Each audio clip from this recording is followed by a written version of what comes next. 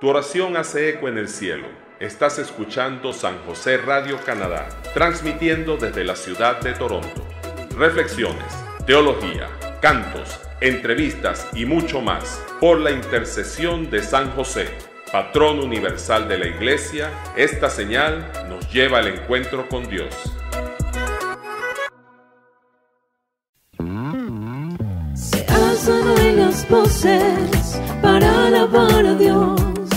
Se llenan los corazones de emoción. Somos la Octava.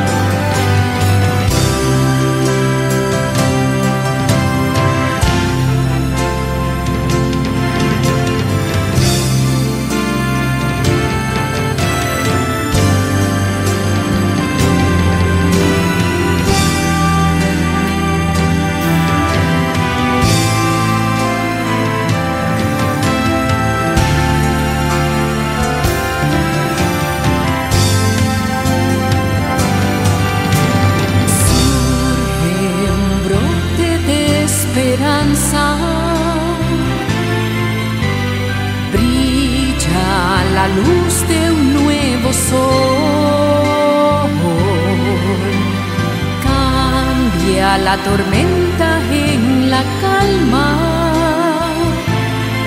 se reviste toda la creación. Surge un brote de esperanza, se desarma el odio ante el amor, se levanta un pueblo de alabanza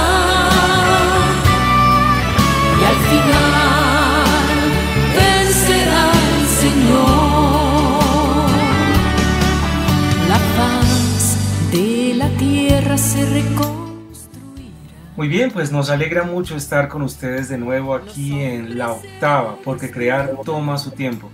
Un espacio de radio que transmitimos a través de 107.9 FM, emisora Minuto de Dios en la ciudad de Bogotá, y también a través de Radio Kairos en Venezuela. Nos place poder compartir con ustedes siempre buenas nuevas que se hacen música, que se hacen melodía y que nos llegan además al corazón. Es el caso de tantos y tantos artistas que han pasado por La Octava y que nos han dejado siempre un mensaje, unas notas especiales con las que crecemos espiritualmente. Y hoy tenemos una invitada súper especial, pero antes de darle paso a nuestra invitada, quiero saludar a mi amigo, compañero José Andrés Hurtado, quien hace parte también de este programa La Octava. José Andrés, muy buenas y bienvenido a La Octava en el día de hoy. Un abrazo, mi hermano, y estamos viviendo esta experiencia en casa, pero estamos unidos precisamente llevándoles música, llevándoles cultura. Es una alegría estar de regreso acá en La Octava. Pues así es, ahora la radio se escucha y la radio se ve. Estamos saliendo al aire a través de la frecuencia 107.9 FM, a través de Radio Kairos, pero también nos están viendo desde los canales virtuales que tenemos en nuestro Facebook, a través de Instagram. También hemos estado haciendo algunos programas. ¿Cómo nos ha ido con Instagram, José Andrés? Maravilloso. Invitar a todos a sintonizar, bueno, yo no sé sintonizar, se dice conectarse mejor a se me está pegando lo de Víctor, a conectarse con @laoctavamd en Instagram cada miércoles. Allí tenemos un encuentro muy especial con nuestros artistas católicos, y también recuerden que estamos activando nuestro canal de YouTube. Allí pueden encontrarnos como La Octava y ver todos estos productos que usted escucha en emisora Minuto de Dios y en Radio Kairos, pues también poder verlos de primera mano. La clave, la voz de los artistas.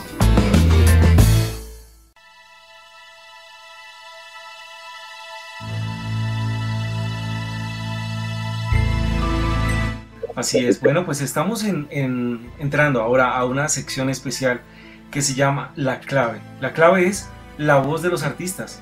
Y tenemos en esta ocasión a una invitada súper especial. ¿De quién se trata, José Andrés? Pues hoy nos engalana este programa Marta Reyes. Marta es puertorriqueña, pero radicada en Los Ángeles, California, en los Estados Unidos. La mayor parte de su vida allí ha cursado estudios de bachillerato y maestría en psicología en la Universidad del Estado de California, también una segunda maestría y doctorado en psicología clínica en Ryokan College en Los Ángeles.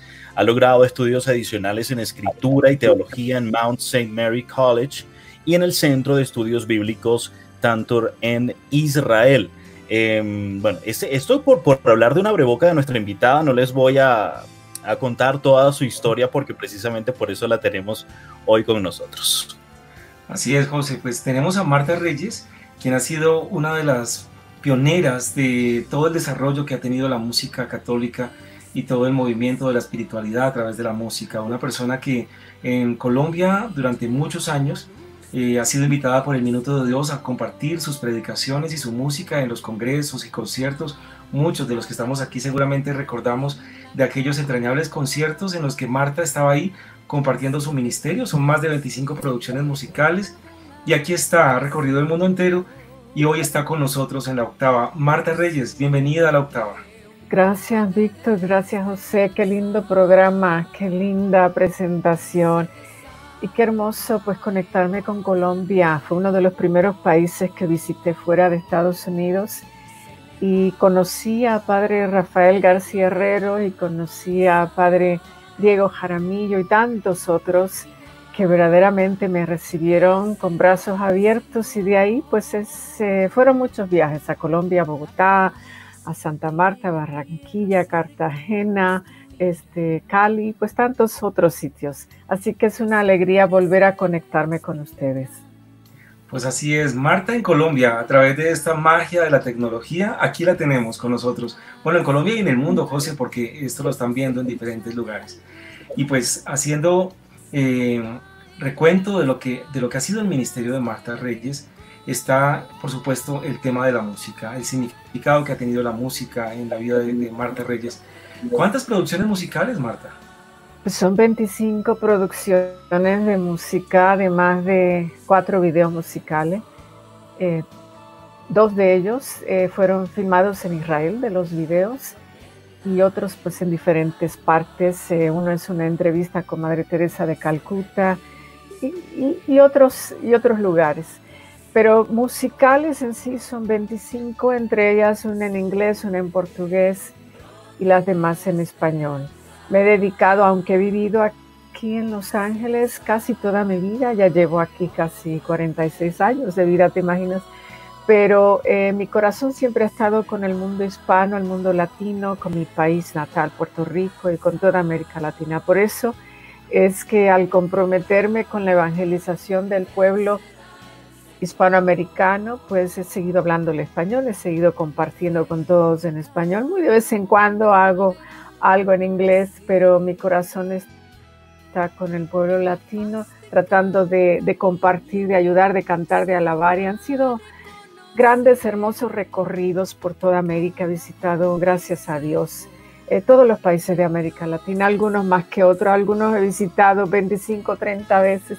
Yo creo que Colombia es uno de esos que he visitado muchas veces, como también otros lugares en Sudamérica, como Venezuela, como Argentina y Centroamérica muchas veces también. Y con mi país en Puerto Rico, donde voy todos los años a compartir, sea un concierto o sea pues un retiro o unos talleres, pues verdaderamente siempre ha habido este abrazo fraternal con Colombia y con todos ustedes. Y tengo de algunas de mis amistades más cercanas, amigos y amigas de verdad, las tengo todavía en Colombia. Así que les les mando un gran abrazo y que no sea virtual, que sea de verdad, que sea honesto con toda sinceridad, porque verdaderamente guardo recuerdos hermosos de mis visitas a Colombia, y la última vez que estuve en Colombia fue hace apenas 6 años, creo.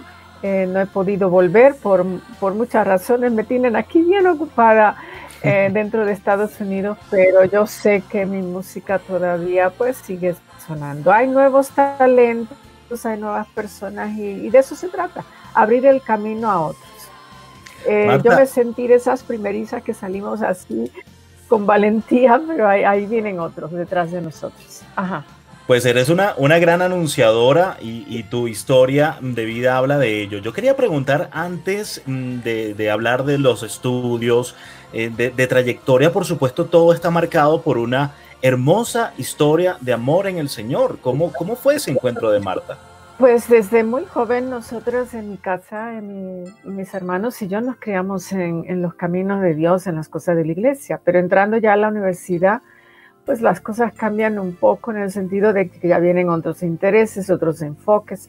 Empecé yo aquí en Los Ángeles a cantar en grupos de música secular, en club nocturnos, en conciertos y todo esto. Firmé un contrato con una agencia de artistas de Hollywood y bueno, pues ya como que el enfoque, el interés, la ilusión de estar en ese mundo tan intrigante, pues como que cautiva mucho. Entonces, por varios años estuve haciendo música secular, hasta que a través de retiros de jóvenes, incluso grupos de jóvenes que se reunían en la universidad donde yo paralelamente estudiaba psicología, pues aquí me hablaron del Señor y me invitaron a sus retiros y a sus encuentros y estudios bíblicos y todo eso. Comencé a conocer la renovación carismática aún en mi parroquia. Empezaron a venir muchas personas a mí con oración, con profecías y con todo esto.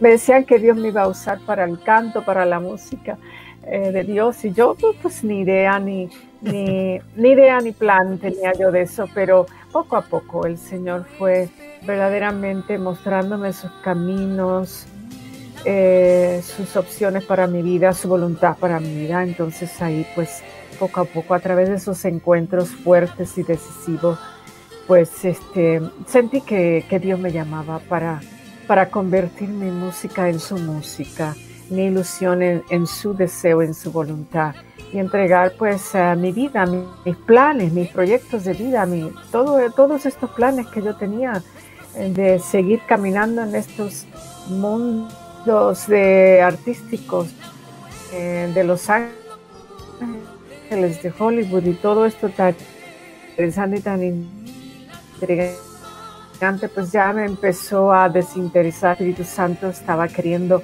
hacer unos encuentros y retiros y testimonios que escuchaba de otros y oraciones de muchos, pues que verdaderamente tomé una decisión. Un día llegué con mi guitarra y mi poca música de iglesia que ya sabía para ese entonces, a cantar en las Eucaristías, en los grupos de renovación, y ahí lo demás yo creo que es historia. Un bautizo en el Espíritu Santo, de esos que verdaderamente marca vidas y convence corazones y mentes. Y ahí empecé a escribir mi propia libreta de música, mi propio librito de música.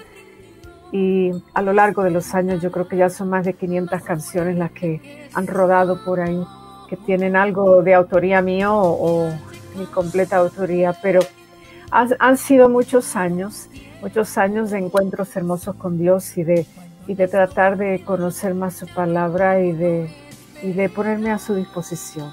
La música es un camino, es un instrumento, y cuando yo comencé en la música católica, quizás conocía a uno más que yo, el padre Cecinio de Brasil. En ese tiempo pues conocí sus discos, no conocía a nadie más, y yo creo que algo que yo no conocía que el Señor estaba tratando de hacer conmigo era también tratar de iniciar a otros. Después de mí han venido cientos y cientos valores importantísimos y valiosos, y me alegra mucho que si de alguna manera abrí ese camino o abrí esa puerta para que otros también se impulsaran, pues bendito Dios. Así que No es fácil abrir son esos muchos caminos. años, pero también muchas alegrías. Es como esa mamá Sí. que abre No, puertas, no. que abre caminos y que además deja una cantidad de hijados, de hijos.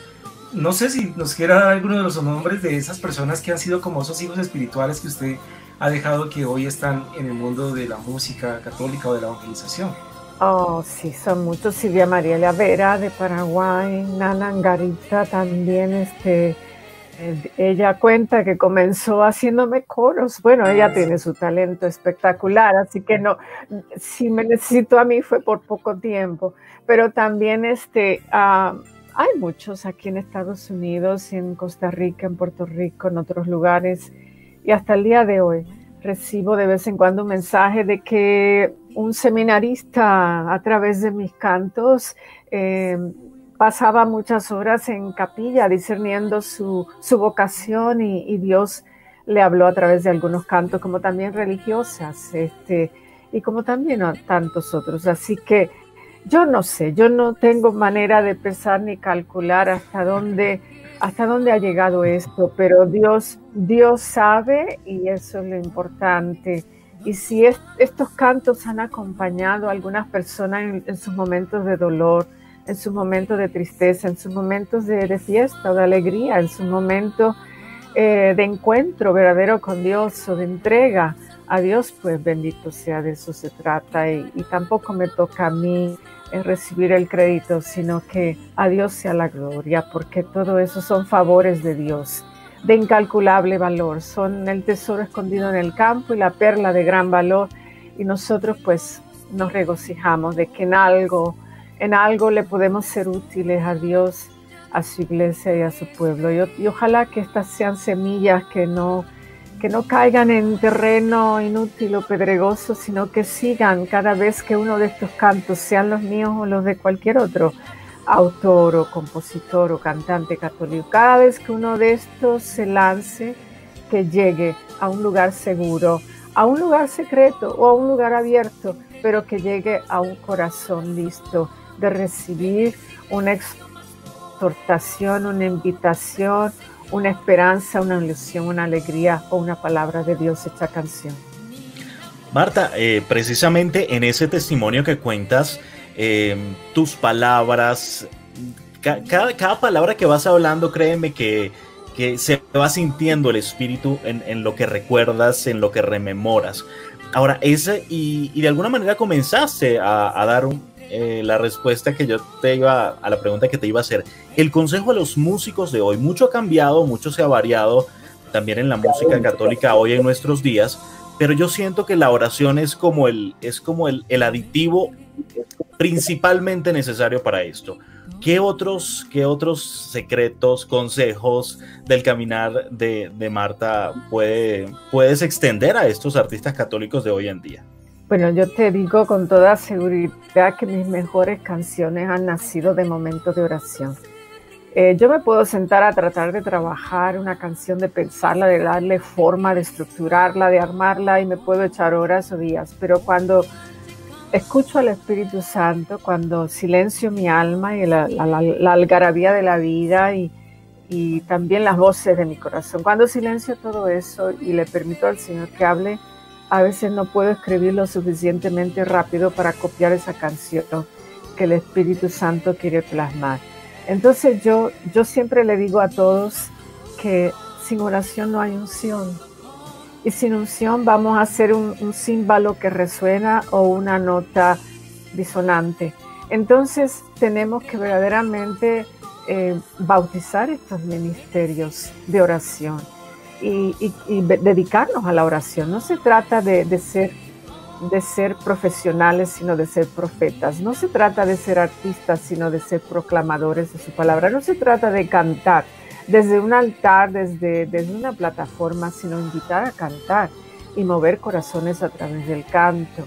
Entonces hoy día hay muchas modalidades, hay muchos estilos, algunos excelentes, muy pulidos, muy buenos, pero no podemos dejar de orar cuando cantamos, porque entonces nuevamente estamos mal usando, abaratando lo que es la riqueza de de esta música que se separa del resto del mundo. El mundo sí tiene los medios y los recursos para hacer de sus músicas y sus canciones algo exquisito, pero solo nosotros, los que estamos en los caminos de fe, en los caminos de Dios y buscando al Espíritu Santo, solo nosotros podemos hacerlo ungido. Y el canto ungido es el que llega al corazón, el que transforma corazones.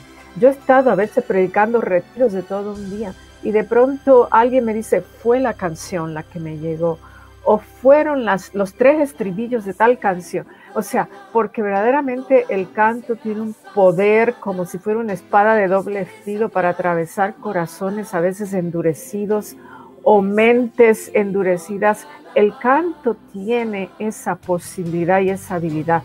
Y yo le digo a todos los músicos que verdaderamente se acompañan de oración, que no se atrevan a subirse a un altar considerándolo un escenario. No son escenarios, son altares, y está la presencia de Dios allí, y tenemos que pedirle a Dios que cuide todo lo que estamos haciendo y representando, nuestras manos, nuestras voces, nuestras miradas, nuestros rostros, nuestra forma de vestir, nuestra forma de caminar, nuestra forma de actuar, y lo que estamos expresando, que todo esté cubierto por la unción del Espíritu Marta, Santo. a propósito de lo que usted está señalando, de esa fuerza, de esa unción que debe tener la música, hay un tema en particular que es de mis preferidos. Hay 500 canciones de las que usted habla, pero bueno, hay unas que están en la memoria colectiva de los oyentes, incluso de la emisora Minuto de Dios. Seguramente cuando escuchamos hablar de Marta Reyes, hay 2 canciones que vienen muchas veces a la mente, y una de ellas es Surge un brote de esperanza, por ejemplo, y la otra, Estallido de alabanza. Esta canción última, Estallido de alabanza, tiene un poder, tiene una fuerza que de hecho hace poco la volvíamos a ver en las redes sociales, que alguien la compartía, y todos los comentarios que surgieron sobre esa canción, porque es impresionante el poder que Dios expresa a través de esa canción. Hablemos un poquito de esta canción y además presentémosela a los oyentes para que a esta hora le suban el volumen a ese receptor y escuchen y disfruten Estallido de alabanza. Marta. Pues esa canción verdaderamente también es una de las que más me gusta escuchar, porque a mí también me sirve escuchar el tema de esa canción que invita a la esperanza. O sea, al final de todo esto, Dios vencerá, el Señor vencerá. Estamos invitados a 2 grandes celebraciones, a las bodas del Cordero y a la coronación del Rey de Reyes y Señor de Señores.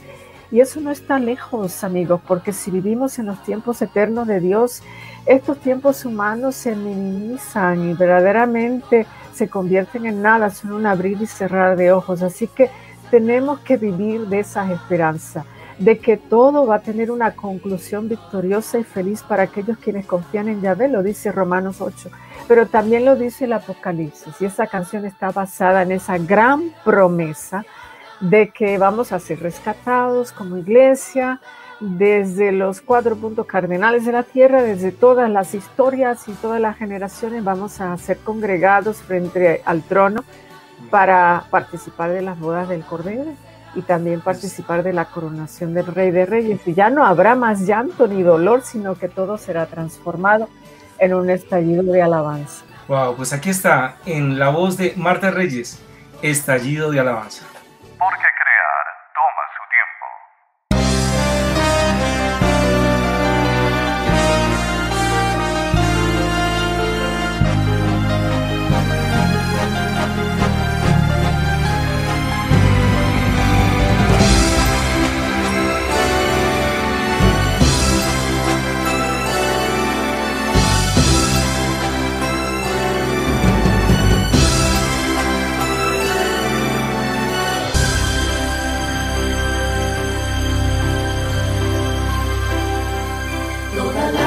Será enjugada, toda hambre será saciada, toda tristeza transformada en un estallido de alabanza. Toda lágrima será enjugada, toda hambre será saciada, toda tristeza transformada en un estallido de alabanza.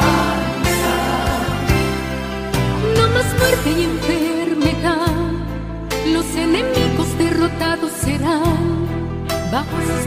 se rendirán hoy por siempre. Toda rodilla se doblará y toda lengua confesará: el Rey de Reyes, Señor de Señores, reinará. Toda lágrima será enjugada, toda hambre será saciada, toda tristeza transformada en un estallido de alabanza. Toda lágrima será enjugada, toda hambre será saciada, toda tristeza transformada en un estallido de alabanza. Y se oirá una multitud en adoración, aleluya al Cordero vencedor. Lo anterior atrás quedó, nuevo cielo y nueva tierra son, y su gloria ilumina como el sol. Toda lágrima será enjugada, toda hambre será saciada, toda tristeza transformada en un estallido de alabanza. Toda lágrima será enjugada, toda hambre será saciada, toda tristeza transformada en un estallido de alabanza. Toda lágrima será enjugada, toda hambre será saciada, toda tristeza transformada en un estallido de alabanza. Toda lágrima será enjugada, toda hambre será saciada, toda tristeza transformada en un estallido de alabanza. Toda lágrima será enjugada, toda hambre será saciada, toda tristeza transformada en un estallido de alabanza. Toda lágrima será enjugada, toda hambre será saciada, toda tristeza transformada en un estallido de alabanza.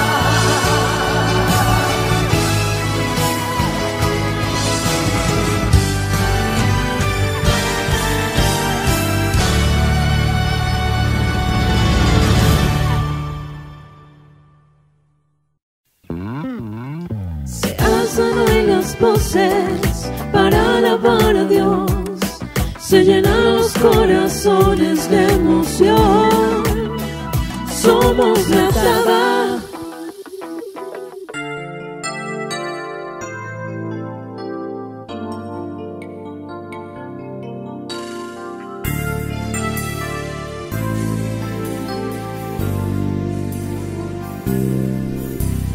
Muerte, ¿dónde está tu victoria? Sepulcro, ¿cuál es tu aguijón? Ni el más fuerte podrá vencer al que ante todo se rindió, pues no hay nada más fuerte que su amor. Hombres, ¿dónde están sus coronas? Poderes, ¿cuál es su autoridad? Derrotados ante sus pies, quedará toda potestad, desvestidos de toda majestad, porque al llegar la plenitud de los tiempos, cuando la historia ya no pudo esperar,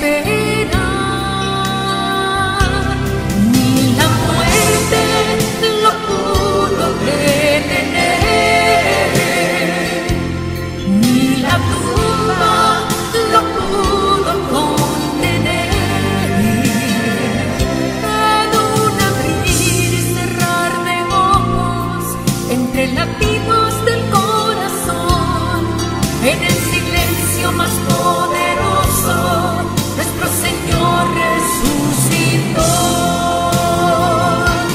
Ni la muerte lo pudo detener,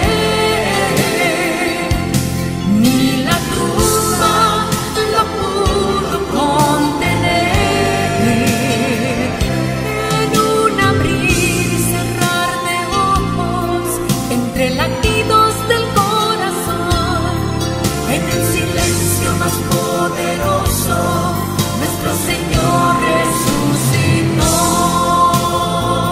Bien, estamos de regreso en la octava porque crear toma su tiempo. Recuerden que a través de radio estamos en 107.9 FM, Minuto de Dios en Bogotá. También estamos a través de Radio Kairos 106.3 en Venezuela y en nuestro canal de YouTube La Octava y Facebook también como La Octava MD. Recuerda que cada miércoles estamos en vivo a través de Instagram, @La Octava MD, porque seguimos en casa y La Octava también está en casa hoy con una invitada especialísima.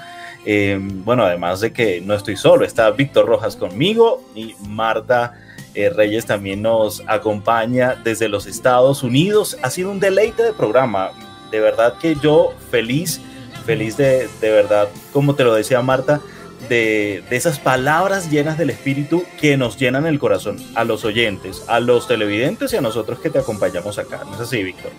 Así es, José. Felices de tener a Marta Reyes. Yo creo que de esas entrevistas que quedan ahí como en el corazón, porque es con personas que han tenido mucha influencia en nuestra vida espiritual, José. De esas personas que nos acompañan en nuestro crecimiento, con las que empezamos en los caminos del Señor. Tal vez en mi caso, ¿no es el suyo, José? No. Uno de mis primeros casetes fue el de Marta Reyes. Tenía yo el casete de Marta Reyes, de Rey de Reyes, de esas producciones que tienen tantas canciones que significan mucho para nosotros. Y recuerdo incluso hoy, y lo recordábamos el otro día con Carolina Herrera, haciendo referencia a los 28 años de Escuela de Alabanza, y recordábamos de ese concierto en el Coliseo del Salitre de Bogotá, en el que le hicieron justamente coros Nana Angarita y Carolina Herrera, hacían coros para Marta Reyes en un concierto extraordinario que teníamos en Bogotá en ese entonces, y ellas eran coristas en ese momento. Imagínate. A propósito de eso, Marta. Y ahora pues yo así. Marta, qué buenos recuerdos tiene usted de Colombia. A ver, ¿qué recuerda de esos viajes y de esas experiencias que tuvo en nuestra tierra con el Minuto de Dios? Bueno, mi primera visita fue a Bogotá, al Minuto de Dios, con Padre Rafael García Herrero, ¿te imaginas? Y también Diego Jaramillo, habían congresos de renovación, me invitaron a cantar también a un congreso con el Padre Emiliano Tardif, allá en Bogotá. Después estuve con el Padre Tardif en casi el mundo entero, y él estuvo aquí en mi casa muchas veces, pero nació de esa amistad que se plasmó en esos momentos, en esos congresos de Colombia. Y pues fueron recorridos hermosos, en lugares donde de pronto iba a un congreso y me encontraba con un gran grupo de danza, con un gran coro y todo eso, y a veces juntábamos esfuerzo y decíamos, pues vamos a ensayar algo juntos, y ellos danzaban. Me acuerdo que en Cali había unos grupos de danzas tremendos, y mientras yo cantaba habían como 50, 60 danzantes en una plataforma, además de donde yo estaba, y eso era una cosa escalofriante, hermoso. Y también el poder compartir esos cantos que alguna de la gente ya cantaba. Y antes de yo llegar a su pueblo, a su ciudad, ya lo estaban ellos cantando, y qué alegría, qué emoción que hayan llegado esas canciones antes que yo, y que para algunas personas ya esas canciones habían hecho huella, o por lo menos las reconocían y las usaban en sus eucaristías o en sus grupos de oración.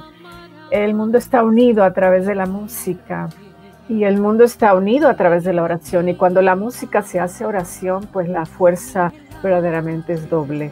Entonces yo creo el hecho de que hace muchos años que yo comencé estas visitas y estos recorridos, que algunos de ustedes todavía me recuerden y algunos de ustedes todavía usan mis canciones, es la fuerza de estas canciones oradas o estas oraciones cantadas, es la fuerza que tiene en el corazón humano, en las comunidades y también en grupos de renovación, cómo se han parado estos movimientos, no solamente carismáticos, sino también de otros, cómo se han amparado de la música, de la canción, para comunicar su fe y para llegar al corazón del pueblo. Así que la música tiene esa ventaja de ser utilizado por el Espíritu Santo de una forma fuerte y maravillosa.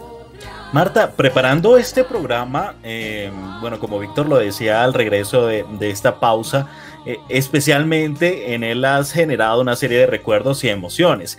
Y yo quiero invitarte a que nos compartas algo en vivo, pero Víctor es el que nos va a decir qué tema es el que quiere escuchar, porque nos lo dijo muchas veces fuera de micrófono y de cámara.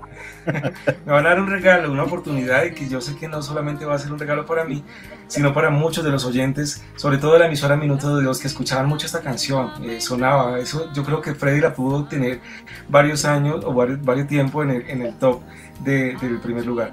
Y surge un brote de esperanza. Así que Marta, regálenos algunas notas ahí en vivo de esta canción. Mira, te voy a regalar el primer estribillo, a ver si lo podemos escuchar bien. Dice: surge un brote de esperanza, brilla la luz de un nuevo sol, cambia la tormenta en la calma, se reviste toda la creación. Más o menos, pero después en otro momento. Wow. Además muy pertinente el mensaje para hoy. Es un mensaje además muy, muy fuerte, sí, para un momento en el que estamos en confinamiento, en el que estamos en casa, en que seguramente hay muchas tristezas encontradas, y escuchar un mensaje como el que usted nos da en esta canción es fuerte y poderoso. Surge un brote de esperanza. No, definitivamente no. Y después, Marta, yo me he dado cuenta que últimamente estoy usando más la psicología para mi carrera de psicóloga, también para llegar a corazones heridos. Me di cuenta que muchas de mis canciones se trataban de esto, de consolar y de tratar de dar ilusión y esperanza y confianza. Mis canciones no eran pesimistas, mis canciones trataban de incluir ese recordatorio del amor de Dios que sigue dándose a través de tantas versiones y de tantas ilustraciones y de tantos paradigmas. Entonces, sin darme cuenta, porque el Espíritu Santo lo quería así, usar una canción para dar esperanza, para dar motivación, para dar alegría, para dar nueva efusión a la vida. Y de eso se trata, para eso estamos aquí unos con nosotros, ayudándonos a levantarnos, a decir ánimo, ánimo, Dios va a poder con todo esto, ánimo que vamos a salir, ánimo que va a haber un nuevo día, ánimo que nada de esto se le escapa al Señor, ánimo que tus sacrificios no son en vano, ánimo que tus lágrimas no serán desperdiciadas, y que verdaderamente estamos verdaderamente sembrando estas oraciones y convirtiéndolas en ramilletes de amor.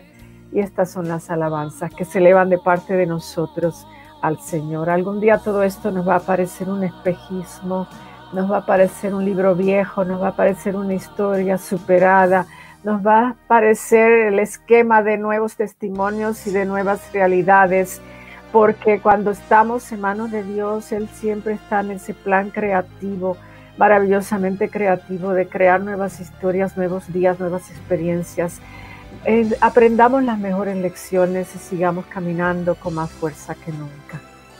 Marta, me llena de verdad de gozo escucharte, y te pregunto, ¿en qué momento de tu historia también estas alabanzas, estos mensajes que llevabas por medio de la música llegaron también a las páginas de un libro, de la mano, por supuesto, de los estudios, como mencionabas, de psicología?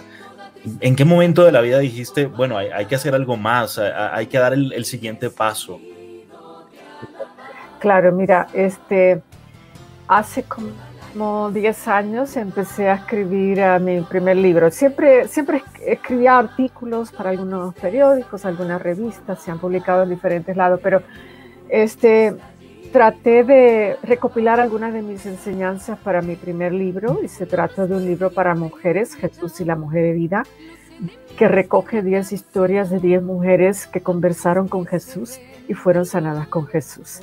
El segundo libro, Jesucristo, tu psicólogo personal, y ese ha sido quizás el más popular hasta este momento porque muchas de las enseñanzas del Viejo y del Nuevo Testamento, sobre todo de las cartas de Pablo, que nos ayudan a la sanación del corazón y de la vida.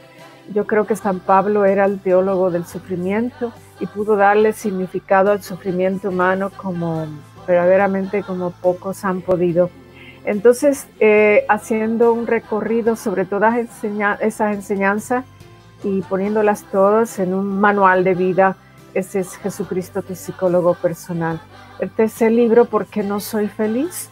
Y trata sobre esos bloqueos a las emociones lindas y buenas que debemos de vivir, por qué estamos tan atorados en el pasado o con las heridas del pasado, y por qué verdaderamente no abrimos los ventanales del alma para dejar que la frescura de Dios y del amor de Dios nos limpie, y qué relación tenemos con nuestro pasado, presente, y cómo nos ilusionamos con el futuro. Ese es Por qué no soy feliz. También es un tratado a la depresión y al desánimo que a veces sentimos los seres humanos por tantas luchas y tantos problemas que nos atan las emociones. Y el cuarto libro, que ahora lo están usando mucho en grupos de matrimonios, de catequistas, de padres de familia, se llama Quiero hijos sanos, y todos esos están en mi página martareyes.com o en Amazon, pero no sé si pueda llegar a todos los países. A veces tenemos restricciones para enviarlos a todos los países, pero en mi página martareyes.com hay una manera de bajar uno de esos libros, y quizás esa sea la forma más fácil para llegar a donde ustedes están, y sobre todo a Colombia. Así que son 4 libros y espero que podamos algún día compartirlos en persona una vez que cambie todo esta situación mundial y podamos volver a viajar como lo estábamos haciendo hace algunos meses, poder regresar a Colombia a uno de estos eventos y compartir en persona con todos ustedes. Pues eso esperamos, Marta, que podamos tenerla, ojalá pronto, en Colombia de nuevo, compartiéndonos tantas experiencias y todo esto que usted está haciendo. Usted nos acaba de señalar y subrayar 3 ingredientes muy importantes en su ministerio: la música, la psicología y la vida espiritual, la espiritualidad. Son tres componentes que usted ahora integra en el ministerio, en lo que está haciendo, en su vida profesional y personal, y que creo que aportarán muchísimo a las personas que la escuchan en una conferencia, pero también en un concierto, pero también en una terapia o en el trabajo que hagan con usted. 3 elementos: la psicología, la música y la fe. Marta Reyes, cuéntenos tal vez en esta última parte de la entrevista, antes de ir a otra canción, porque yo supongo que tenemos otra canción para compartir con los oyentes, de José Andrés ya nos dirá, pero el elemento, ¿cómo integrar, Marta, por favor, las personas que están empezando en la fe, que seguramente encuentran situaciones fuertes en sus vidas, depresiones y demás? ¿Cómo logran integrar? ¿Qué consejo les da usted a estas mujeres? Nos escuchan mucho en la emisora Minuto de Dios mujeres, personas que han tenido muchas situaciones difíciles, crisis, divorcios, bueno, tantas cosas que afectan la vida personal, pero también la vida espiritual. Denos por favor a esta hora, a estas mujeres que nos escuchan, un consejo, una recomendación especial. Pues cuando yo hablo de psicología y fe, no es para humanizar la fe, sino para espiritualizar la vida. Porque yo creo que la religión no es aquello que solamente nos llevará, ojalá, es nuestra esperanza, a las puertas del cielo, sino que también la fe, la religión es aquello que nos ayuda a caminar en esta vida. Y cuando actualizamos la fe, no reescribimos nada ni cambiamos nada, sino usar las mismas enseñanzas bíblicas para aplicarlas a nuestra vida como hizo Jesús. Mira el campo, mira el campesino, mira el pescador, mira la barca, mira el grano de mostaza, mira el olivo, mira, o sea, él usó los elementos de la vida para espiritualizar la vida y para darle un la vida, porque no nos podemos quedar solamente en este ámbito humano donde todo se abarata, donde todo se desmantela a veces, donde todo se extorsiona o se distorsiona a veces. Entonces, partiendo de ese estilo de Jesús, de usar los elementos de la vida para presentar la divinidad de Dios, yo creo que para eso trato de usar algunos elementos de psicología para decir, mira, la fe verdaderamente quiere sanar a tus hijos, si quieres sanar a tu matrimonio, quieres sanar a tu hogar. La fe te da las soluciones de la vida, la fe, o sea, la fe te da la solución de los problemas sociales, como dice el Sermón de la Montaña o de Mateo 5, 6, 7, ahí están los elementos más sabios y más completos y más acertados de la socialización humana.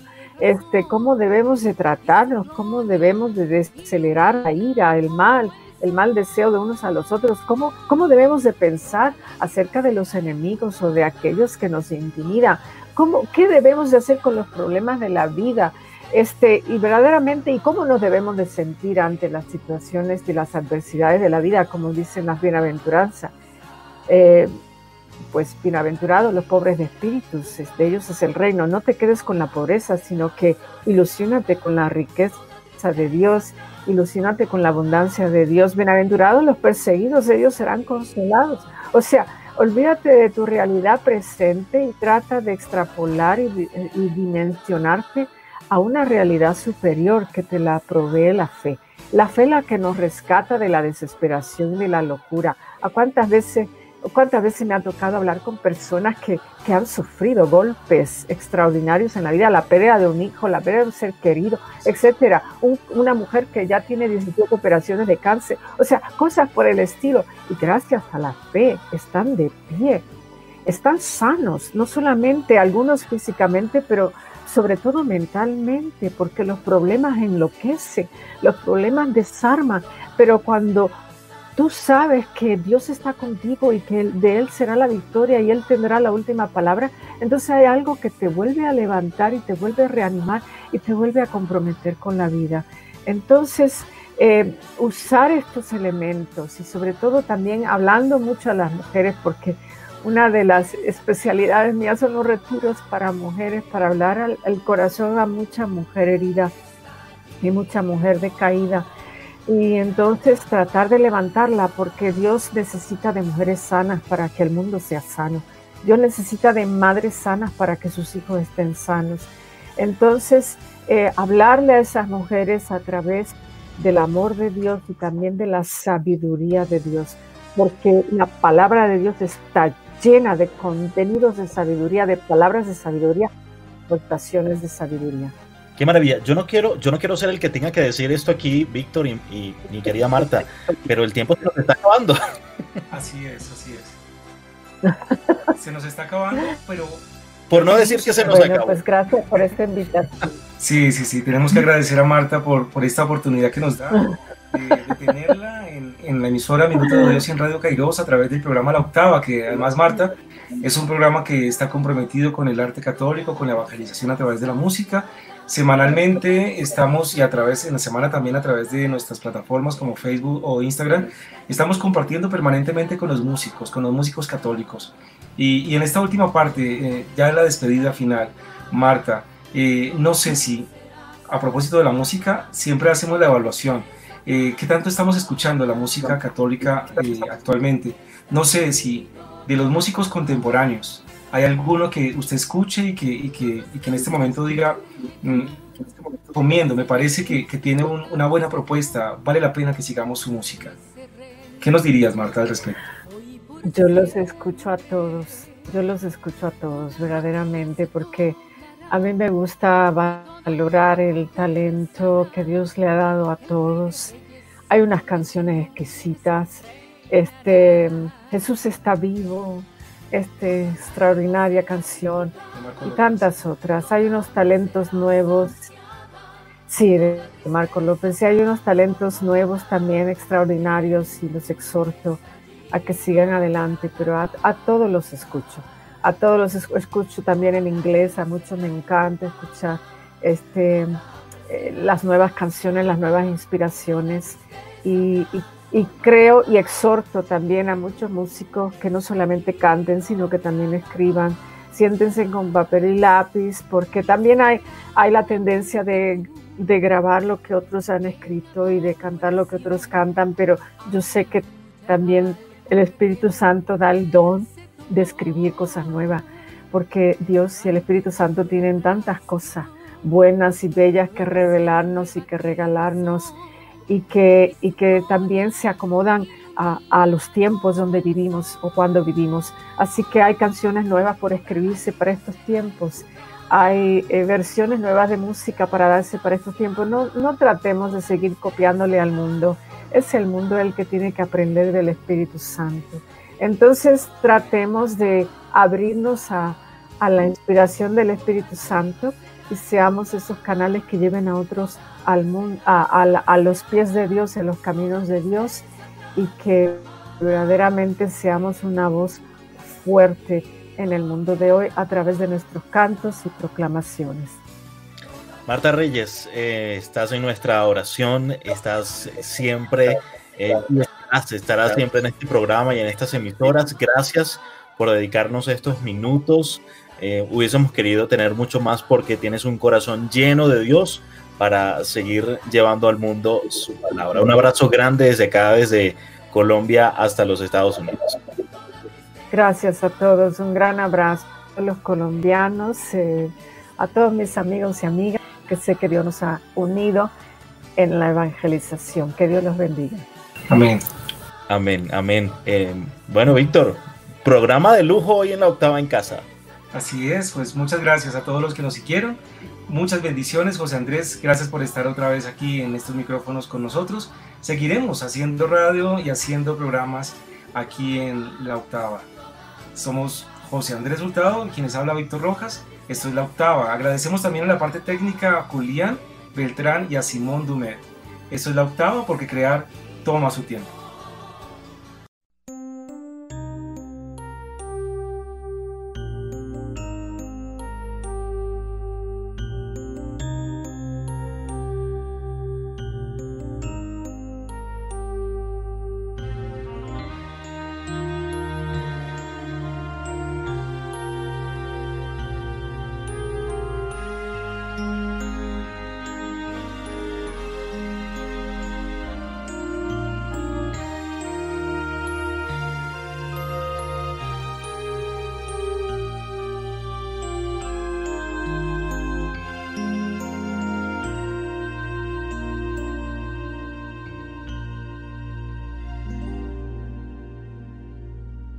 Estoy segura,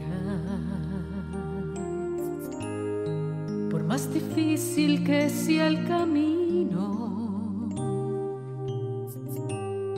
por más tajante que sea el destino, no me soltarás, no me dejarás, estoy segura. Por más inquieta que esté mi barca, por las tormentas que la amenazan, no me olvidarás. Allí en alta mar confío en todas tus promesas, confío que en todos mis problemas, debilidades y flaquezas, siempre me amarás, siempre me amarás. Ni la muerte, ni la vida, ni el hambre, ni las fatigas,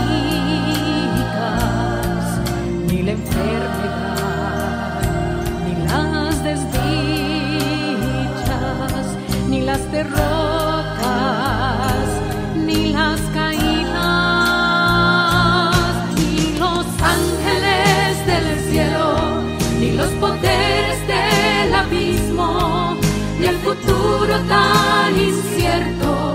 el más fuerte de los enemigos, ni las fuerzas del universo, ni las puertas del infierno podrán separarme de tu amor. No podrán separarme de tu amor.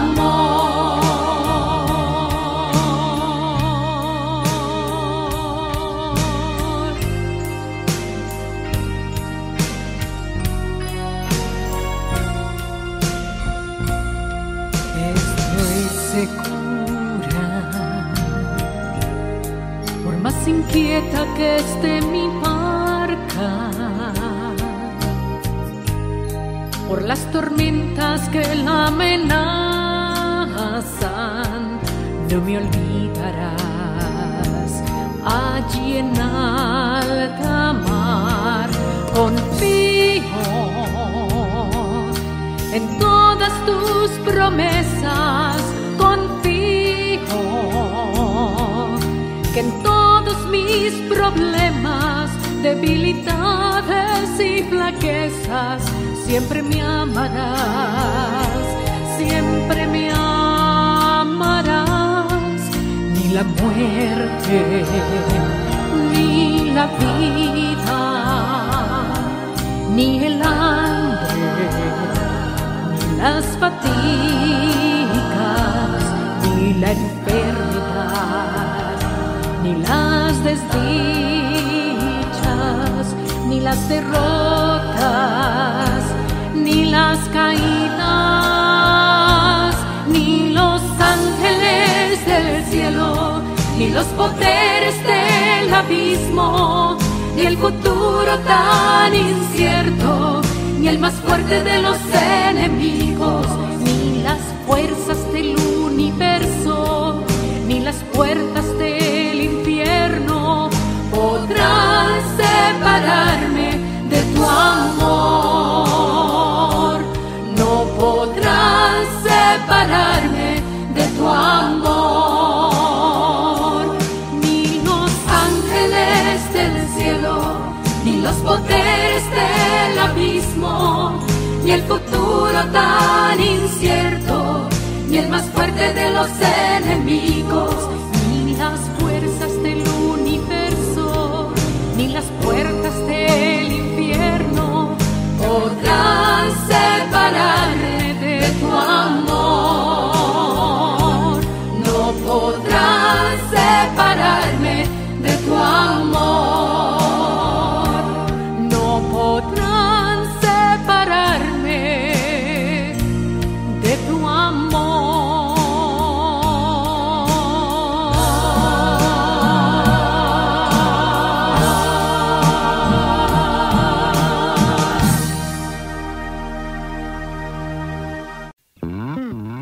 Se alzan hoy las voces para alabar a Dios, se llenan los corazones de emoción. Somos la Octava. Infórmate, el arte en movimiento.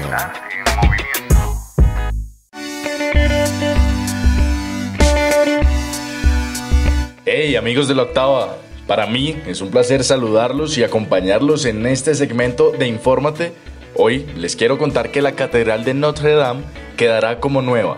Ya han pasado 15 meses desde que la catedral francesa quedó destruida tras un incendio ocurrido el pasado 15 de abril de 2019. Y aunque en un principio se tuvo la idea de hacer un concurso de arquitectos para restaurarla, el actual presidente francés Emmanuel Macron ha adquirido la convicción de que hay que restaurar la catedral idéntica a como era antes, es decir, siguiendo los planos del arquitecto Viollet-le-Duc, dejados en el siglo XIX. La famosa catedral ha estado en la mira de diversos debates en los que se argumentaba una nueva infraestructura para la misma. Pero el pasado jueves 9 de julio, los miembros de la Comisión Nacional del Patrimonio y la Arquitectura expresaron unánimemente estar a favor de una reconstrucción del armazón, el techo y la flecha idénticas a la catedral antes del incendio, a lo cual Macron apoyó, sustentando que espera que los franceses, peregrinos y visitantes del mundo entero puedan encontrar la catedral que tanto aman. Aún así, para que la reconstrucción empiece, falta tiempo, pues en estos momentos se está desmontando el andamiaje de 200 toneladas puesto para restaurar la catedral antes del incendio, lo cual tomará hasta finales de septiembre, según declaró el general Jean-Loup Georgelin, presidente de la entidad responsable de restauración del edificio, quien dejó claro también que la restauración de la icónica flecha podrá comenzarse hasta que este proceso esté terminado. Por ahora, solo resta esperar que todo el proceso se lleve a cabo y que los arquitectos encargados sigan los planos de Viollet-le-Duc, respetando la Carta de Venecia, que dice que en caso de destrucción se restaurará el último estado conocido y documentado. Para la Octava desde Bogotá, los acompañó Juan David Hernández.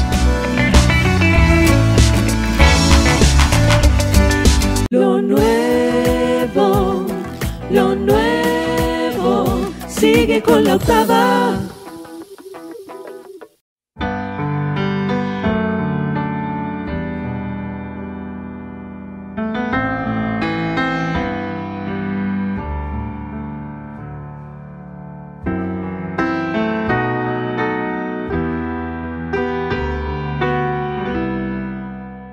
Amigos, saludo cordial, de verdad es una alegría, como siempre, estar con ustedes en la Octava, porque crear toma su tiempo, es un espacio valioso, es un espacio enriquecedor que le damos al arte, que le damos a la música y especialmente que le damos a Dios. A través de la emisora Minuto de Dios Bogotá 107.9 FM y también a través de Radio Kairos 106.3 FM en Venezuela.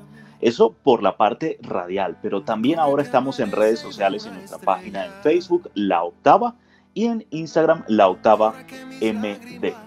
Yo soy José Andrés Hurtado, continúo con ustedes y también con mi hermano Víctor Andrés Rojas. Víctor. Querido José Andrés, qué alegría estar con usted y con todos los oyentes de 107.9 FM, de Radio Kairos, y a quienes nos siguen a través de Facebook Live, también a través de @laoctavamd. Nos alegra estar con ustedes, José, me alegra muchísimo además hoy tener invitado de lujo en esta franja de este programa, compartiendo buenas noticias que se hacen melodía, que se hacen música. Hoy con un invitado bien especial, José. Invitado especialísimo porque de verdad que viene regalándonos sorpresas tras sorpresas, con una experiencia de Dios, un testimonio de vida maravilloso que seguramente hoy recordaremos en el programa, y que ahora pues ha logrado unir la música secular con la música católica, que es algo que me parece grandioso, y es Héctor Tobo, que está con nosotros en esta edición especial de la Octava. Héctor, bienvenido, está como siempre tu casa. José Andrés, muchas gracias a ti, a Víctor, a todos los oyentes y ahora casi que televidentes por la parte de las redes sociales, ¿no? Que eso sí es una maravilla. Pues feliz de estar aquí en la Octava. Esto es una verdadera bendición nuevamente con ustedes, compartiendo este espacio tan lindo. De verdad, gracias por esta invitación. Pues para nosotros es una alegría, Héctor. Usted es de la casa, de la familia. Permanentemente lo tenemos con nosotros. Ha estado en esos lanzamientos de grandes producciones como Humanidad, con las canciones como Amarte, con la producción del Rosario, tantas y tantas producciones que nos has regalado, Héctor, y que aquí siempre recibimos beneplácito, y que además le seguimos la pista dándonos cuenta de lo que hace Héctor y lo que está haciendo por estos días, además con una canción que nos está revolucionando en estos tiempos de COVID. Que yo creo que comenzar por la noticia caliente, por la noticia de última hora, ¿no? No, pues qué alegría, sí, pues esto fue una verdadera bendición, como tú lo has dicho, José Andrés, poder hacer una unión, un enlace entre la música secular, género al cual pertenecí hace un buen número de años, con un gran amigo con el que trabajé, que se llama Andrés Cepeda, y poder unir nuestro género católico para que todos juntos podamos enviar un mensaje de esperanza, un mensaje de aliento, un mensaje muy claro en donde el Señor Jesús nos levanta. Esto fue una experiencia maravillosa, una experiencia muy linda, que realmente pues no la esperé, entre comillas, de poderla realizar con las... Realmente fueron 3 personas más quienes participaron. Andrés como invitado a cantar, un superproductor musical se llama Andrés Castro, que es uno de los mejores productores de Latinoamérica, es colombiano, bogotano. Trabajé con Andrés hace también casi 25 años, cuando Andrés estaba empezando a ser el guitarrista de la provincia, junto a Carlos Vives. Hoy en día Andrés está radicado en Miami y ha producido pues artistas como Celine Dion, Maluma, Daddy Yankee. Recientemente compuso una canción que se llama La Bicicleta con Shakira. Es decir, yo no esperé, digamos, lo menciono, digamos, más que de pronto ensalzar a una persona, es porque la obra de Dios en pleno momento tan duro de la humanidad se puede realizar, y ellos han dicho que sí a este llamado, porque lo hicieron además desinteresadamente. Aquí no hubo ningún interés de nada, sino simplemente enviar un buen mensaje. Entonces, muy contentos de poder nosotros compartir esta experiencia, esta canción que el Señor me regaló iniciando esta pandemia en Colombia. Ya estábamos en el mes de marzo cuando el Señor me regaló esta canción, y bueno, aquí pues tratando de que esta canción se pueda reproducir en muchos lugares. Estamos trabajando en eso. Así es, hay un mensaje especial, la letra es suya, Me Levantarás, es el nombre de esta canción. Hablemos de esta letra, el mensaje que se está dando, que usted nos está dando a través de ella, muy a propósito del COVID-19. Sí, Víctor, es un mensaje, el título pues se llama Me Levantarás, es muy diciente el título con la canción, con el contenido, porque es Jesús de Nazaret, tal cual. Cuando el Señor me regaló la canción, uní dos experiencias. Una, cuando empecé a ver lo que pasaba en Roma, cuando empecé a ver lo que pasaba en Madrid, en donde se empezaron a saturar los hospitales, los médicos lloraban. Tengo amigos en Italia, tengo amigos en España, músicos, y ellos pues me contaban todo lo que estaban viviendo, pero también enlacé con una historia personal con mi hermano, que estaba experimentando un proceso de depresión, y bueno, realmente me aparté. Fue un momento de silencio donde oré mucho, oré y le pedí al Señor que poder vivir este momento y dar un mensaje de aliento. El contenido de la canción es muy sencillito, donde Jesús llora a nuestro lado, Jesús está con nosotros en las tormentas, Jesús está allí en los momentos más difíciles, pero hay una promesa, que quien estos momentos y las tribulaciones las entregue a los pies de la cruz, la promesa se cumple y el Señor nos levanta. Viene la Pascua, viene la gloria, viene la resurrección. Eso es lo que pasa en esta canción. Y en un tiempo, Héctor, maravilloso de Cuaresma, en un tiempo de una vivencia, de un desierto, es decir, que el mundo que tal vez está un poco más apartado de Dios, le tocó comenzar a vivir una Cuaresma dura, una Semana Santa aún más dura para nosotros quienes, digamos, la vivenciamos de manera más cercana en los templos. Fue muy especial.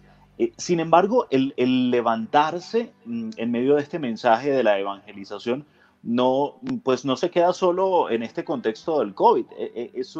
Es una vivencia de siempre. El Señor nos levanta siempre. Aunque fue profética, la canción en este tiempo es una canción que nos sigue hablando del tiempo de Dios, que nos sigue hablando del plan de Dios en nuestras vidas, sin duda. Sí, eso es. De hecho, está muy en el Evangelio. Es que ya me perdí si fue esta semana. Vengan a mí todos los que están cansados, vengan a mí los que están agobiados.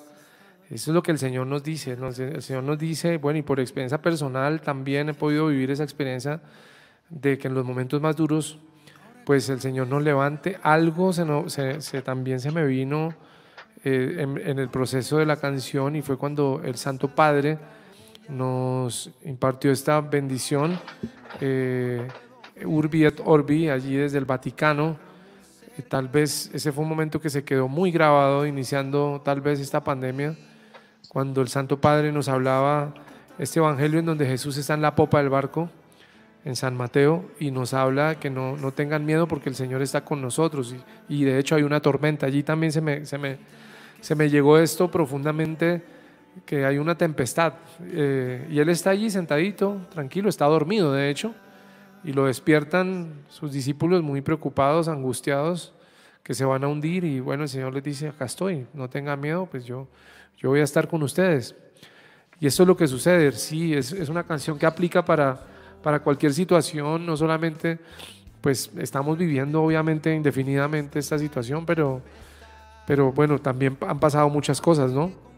Matrimonios que nos llaman, que están en dificultades, personas sin empleo, bueno, muchas cosas que se han presentado, pero el Señor cumple la promesa, no tengo ninguna duda, y ahí está escrito pues en esta canción. Amén. Pues Héctor, la gente que nos escucha seguramente está ansiosa, deseando escuchar este tema musical. Así que le pedimos y quienes estamos entrevistando también estamos ansiosos. También.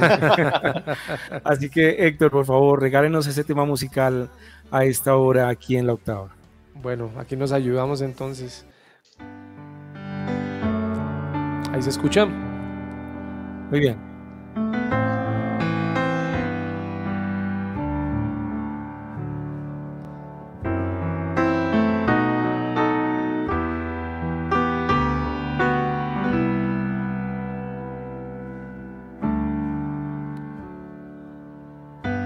Ahora que te siento en el silencio, ahora que te entrego esta larga tempestad, ahora que comprendo que siempre has estado aquí, cerca, muy cerca de mi vida, sé que has llorado junto a mí. Ahora que amanece y veo una estrella, ahora que mis lágrimas las has secado ya, ahora que de nuevo puedo ver el sol brillar, cerca, muy cerca has caminado, siempre has estado junto a mí. Ahora que te siento tan de cerca, ahora que veo esta realidad, de entender que siempre habrá tormentas, pero me levantarás.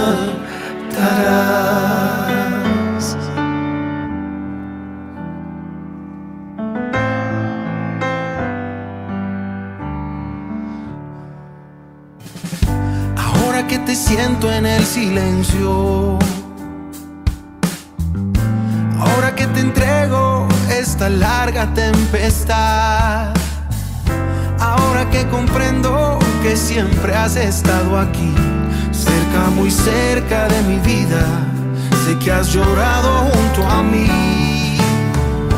Ahora que amanece y veo una estrella, ahora que mis lágrimas las has secado ya, ahora que de nuevo puedo ver el sol brillar, cerca, muy cerca has caminado, siempre has estado junto a mí. Ahora que te siento tan de cerca, ahora que veo esta realidad, de entender que siempre habrá tormentas, pero me levantarás.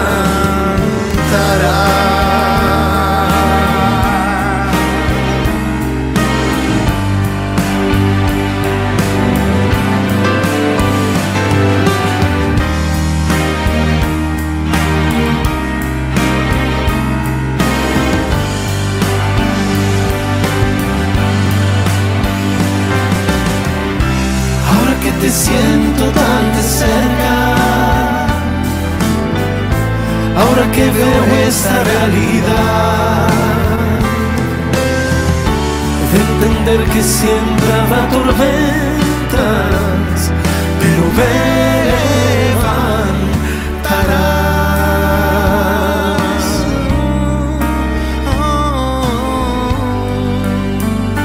Porque crear toma su tiempo. Amén, amén. Qué hermoso mensaje que nos regala el Señor por medio de esta canción, Héctor. Y qué oportunidad para la evangelización, qué oportunidad para poder llevar la palabra de Dios a todas partes. Y me gustaría entrar un poco en la parte anecdótica de esto.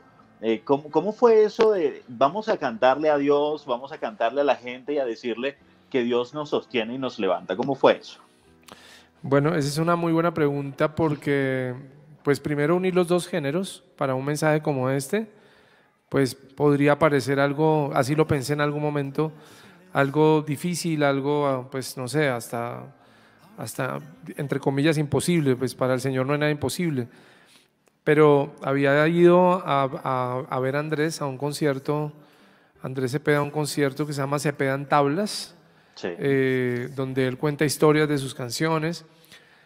Como te digo, pues nosotros hicimos una amistad hace muchos años y fui al camerino después del concierto y tan pronto entré al camerino vi a la Santísima Virgen María con la velita prendida, entonces pues me impactó mucho y le pregunté a Andrés por qué estaba la Virgencita ahí.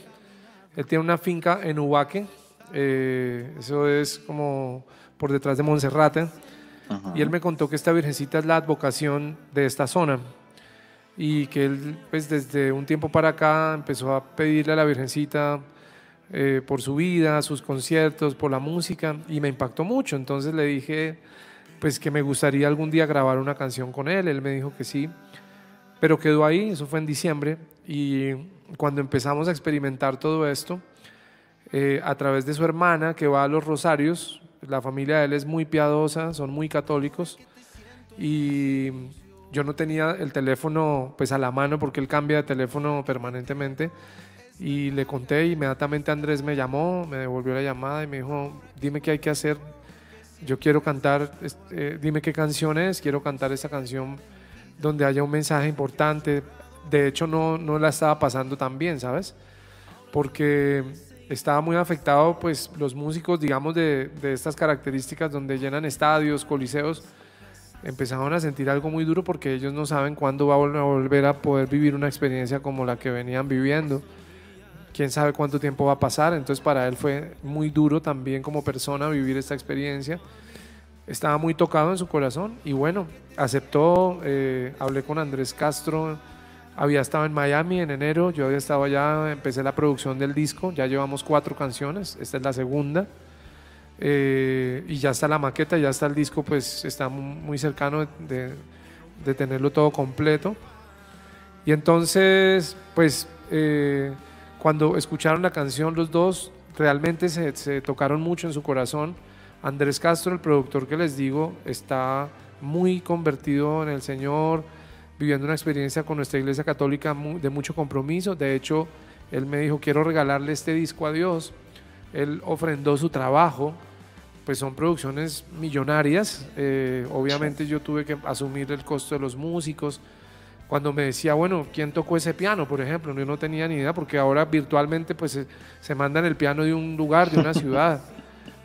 Yo le pregunté quiénes son los músicos, porque él hizo la producción musical. Me dijo: el piano lo tocó el que era el director de Miami Sound Machine, el pianista de Gloria Estefan. Entonces, como que wow, pues para mí era una cosa pues, por fuera de todo entendimiento, porque pues nosotros no tenemos esos recursos y nosotros como músicos católicos estamos acostumbrados a otra cosa. Me dijo: sí, ahora trabaja con un cantante que se llama John Secada, él es el director de la banda de John Secada. Y así, todos los músicos que están ahí grabando son músicos pues como de esas características. Entonces, pues todo fue muy lindo. Sentí que realmente Dios hizo un trabajo, o sea, sentí de verdad, ni siquiera me considero como, no sé, como si la canción tuviera un protagonista o algo, no, lo digo con toda mi sinceridad, que vi cómo Dios unió unas personas para poder enviar un mensaje. Eso es lo que siento con esta canción. No me siento el dueño de la canción, no me siento, uy, yo soy el compositor de la canción, no lo siento en mi corazón de esa manera. Así pasó con el muchacho que grabó el video, es un niño de 22 años, un joven de 22 años, vive en España. Yo lo dirigí en un disco del Rosario, de Niños por los Niños, una producción que hice para unos 5 niños que tendrían 12, 13 años. Y llamé a este niño, a este joven, y de una me dijo: mira, sí, hagámoslo acá, tan. Todo fue como así, como Dios uniendo todas las fichas, y sé que esta canción ha hecho mucho bien porque me han llamado personas que han perdido a sus seres queridos, que tuvieron que entregar a sus familiares en la puerta de su casa, que tuvieron que entregar a sus familiares en una ambulancia. Es decir, la canción realmente cumple el objetivo que Dios dispuso para este mensaje. Qué oye escuchar eso, Héctor, porque usted está haciendo un trabajo de profeta, usted está haciendo en este momento un ministerio de evangelización y de profecía, porque está llegando una buena noticia a ese mundo comercial en el que también usted estuvo y en el que seguramente hay muchos artistas que necesitan también escuchar esa voz, esa buena nueva, ese mensaje de profeta que necesita escuchar el mundo, y es lo que usted está haciendo. Ahí, además, cerca de Andrés, otras personas, no sé si también se puede destacar que una persona como Carlos Taboada, por ejemplo, el pianista de Andrés, también estuvo con nosotros en el Minuto de Dios, en algunos ministerios, colaborando en algunas producciones como la Escuela de Alabanza, con Andrés Prías, incluso produjo la canción de Andrés Prías a María, hace poco, recientemente estrenada. Así que qué bueno que cerca de Andrés Cepeda haya esta experiencia, y quisiera saber él qué pensó de la letra, no sé, qué vino después en su experiencia misma con la interpretación de esta canción. Sí, hubo una reacción muy linda, Víctor. Hubo una reacción en su parte interior porque me lo manifestó. Eso me sorprendió mucho. Me escribió al chat de WhatsApp, que es donde mantenemos realmente cruce de información. Me decía, ¿no? Cuando la canción quedó grabada y cuando él la escuchó, me dijo, mira, esto fue muy lindo poder entregar este mensaje. Suena muy lindo. Y en alguna entrevista que nos hicieron me sorprendió, pues porque él expresó, dijo, a mí la canción me tocó profundamente el corazón, y esto es lo que tenemos que hacer.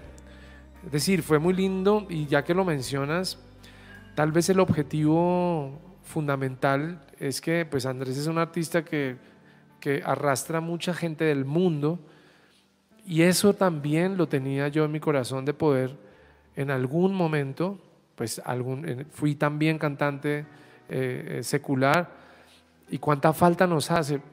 Creo que el mérito, el Señor se refiere mucho a estas ovejas perdidas, y hay que ir por ellas, y creo que si es la manera, a través de una canción y en un tiempo como este, pues bienvenido sea.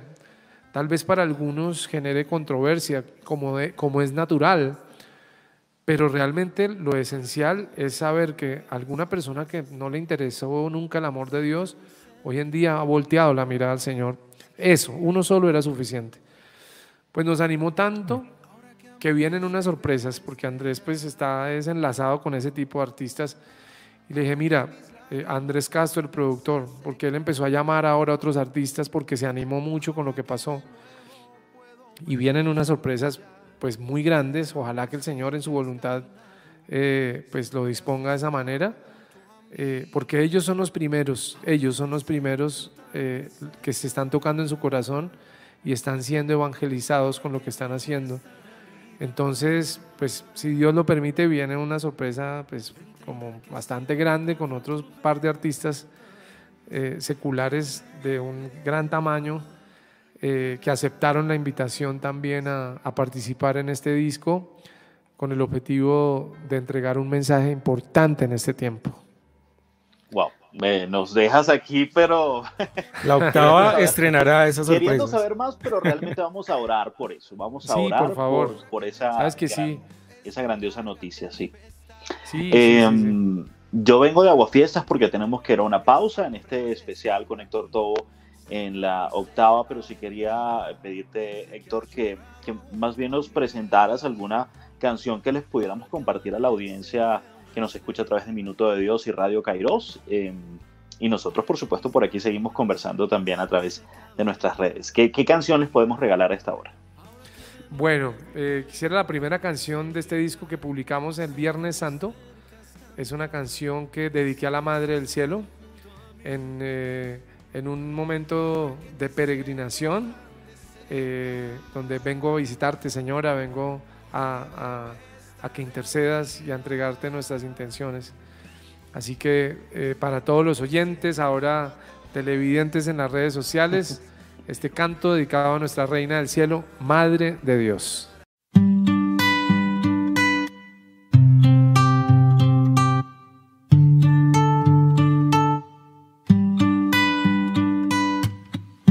Madre, vengo de muy lejos lejos a pedir tu intercesión, con el corazón dispuesto a recibir tu bendición. Madre de bondad, Madre de Jesús, te digo hoy, Madre de Dios, a tus pies dejo mi petición y te consagro mi corazón.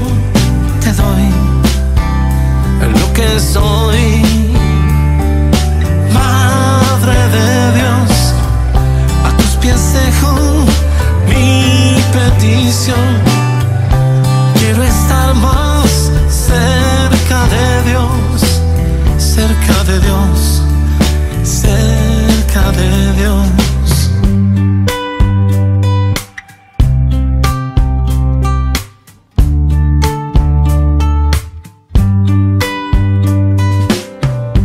Madre, vengo de muy lejos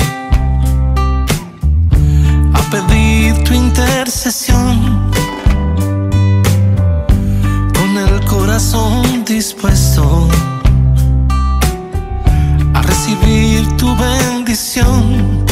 Madre de bondad, Madre de Jesús, te digo hoy, Madre de Dios, a tus pies dejo mi petición y te consagro mi corazón. Te doy lo que soy, Madre de Dios, a tus pies dejo mi petición. Quiero estar más cerca de Dios, cerca de Dios, cerca de Dios.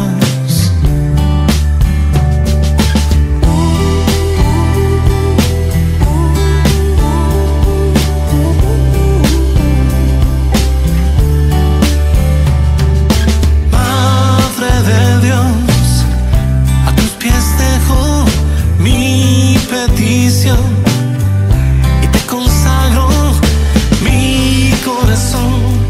Te doy lo que soy, Madre de Dios, a tus pies dejo mi petición. Quiero estar más cerca de Dios, cerca de Dios, cerca de Dios.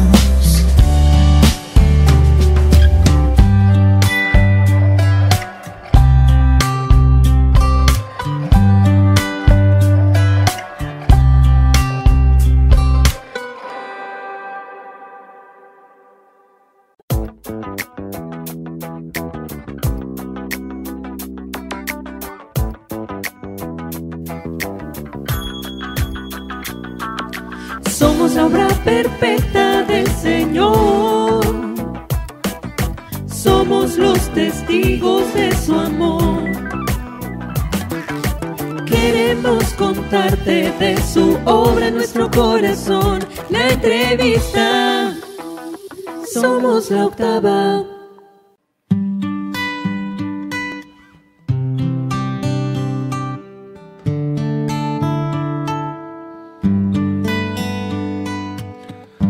Madre, vengo de muy lejos a pedir tu intercesión, con el corazón dispuesto a recibir tu bendición. Madre de bondad, Madre de Jesús, te digo hoy, Madre de Dios, a tus pies dejo mi petición y te consagro mi corazón. Te doy lo que soy, Madre de Dios, a tus pies dejo mi petición.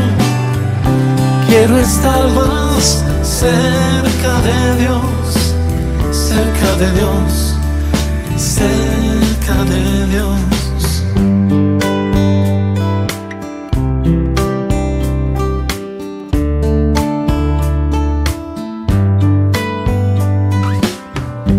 Padre, vengo de muy lejos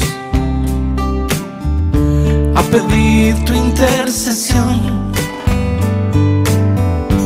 con el corazón dispuesto a recibir tu bendición, Madre de bondad, Madre de Jesús. Te digo hoy, Padre de Dios, a tus pies dejo mi petición y te consagro mi corazón. Te doy lo que soy, Padre de Dios, a tus pies dejo mi petición. Quiero estar más cerca de Dios, cerca de Dios, cerca de Dios.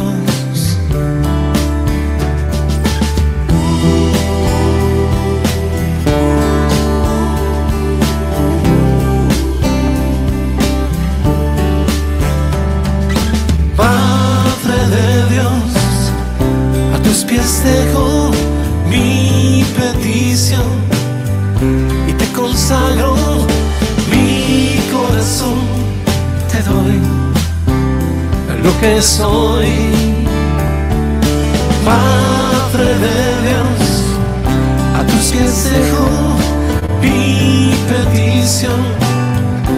Quiero estar más cerca de Dios, cerca de Dios, cerca de Dios.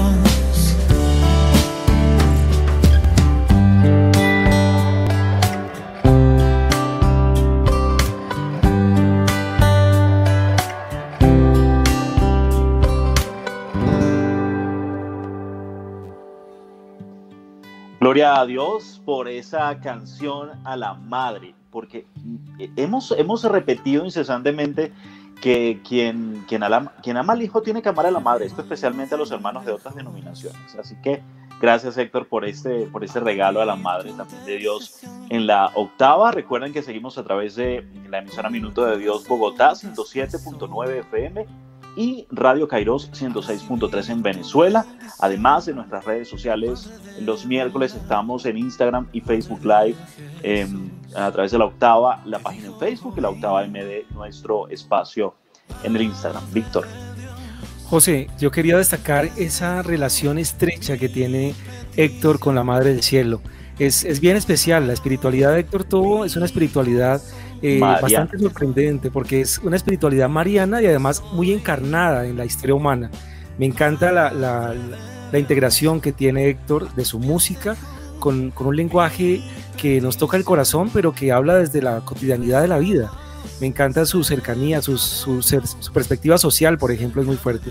Y quisiera que destacáramos un poco de eso, Héctor. ¿Cómo hace usted para tener un equilibrio entre el cielo y la tierra? Y hago la relación porque acabamos de hablar de lo secular y toda su relación con el mundo secular y todas esas personas que están muy, muy anclados en la tierra, digámoslo así, y están escuchando otras cosas. Pero usted tiene una conexión con el cielo a través de la Madre de Dios. Hablemos de esa relación, de ese equilibrio que hay que tener. Bien, esa es la tarea, Víctor, es la tarea de nosotros poder vivir una experiencia del Señor aquí, donde estamos nosotros, en el presente, donde el Señor nos ha dispuesto, nos ha puesto también, nos ha situado. Siempre me preguntaba por qué nací en Chiquinquirá, por ejemplo, por qué nací en una familia humilde. Me preguntaba eso. Poco a poco en este caminar fui entendiendo que el Señor pues lo hace con un propósito importante, como cuando escoge a nuestros padres. Empecé básicamente como a hacerme muchas preguntas, pero esta espiritualidad básicamente ha nacido también en una influencia muy vicentina. San Vicente de Paúl, fui formado en esta primera experiencia por los padres vicentinos y también por las hijas de la caridad. Entonces mi primera experiencia de vivir a un Jesús cercano, lo viví en la calle, con los habitantes de calle, en este apostolado con Sor Noemí Sánchez. Lo viví allí por el barrio Usatama, en el barrio San Per Mendoza, Palo Quemado, es barrio Santa Fe, donde estaban aquellos hermanitos que estaban por ahí rondando. Empecé a cantarles a ellos allí en las calles, en los salones, y para mí era un olor feo. Vivir esta experiencia, pues, que fue una experiencia particularmente compleja. La frase de Sor Noemí me decía: en este olor vas a encontrar a Jesús, en la miseria, y Él se enamora de nuestras miserias. Y fue una decisión de vida también poder experimentar a un Señor en la casa, en el hogar. También una frase de Teresa de Calcuta: si tú quieres servir a Dios, tienes que salir corriendo primero y amar a los de tu casa. Entonces empecé a ver el camino y la fe, y cuando ibas a la Eucaristía y muchas veces veía que algunos salían de la Eucaristía y seguían pues viviendo una vida por fuera de pronto de ofender, de hablar mal, como que no se me parecía lo que estaba viviendo en el templo con lo que veía afuera. Entonces también eso me ayudó mucho a vivir a Jesús muy cercano. La música, por supuesto, se convirtió en una herramienta muy poderosa para estar en los hospitales, en las cárceles, para estar en las casas rezando el rosario y vivir a Jesús allí como peregrino.